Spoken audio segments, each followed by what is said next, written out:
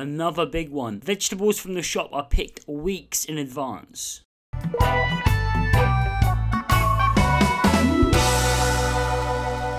I do wonder if that makes much of a difference. Compared to homegrown veg, you pick just before you eat. The best metaphor I can use to describe how the nutrients go down over time after you pick the vegetables is radioactive decay. So after 2 days, greens lose 50% of the nutrients, but also 50% remains. So after another 2 days, nutrients goes down in half again. So you got 25% of the original nutrients after 4 days. And after 6 days, you guessed it, it halves again, and then you got 12.5% approximately.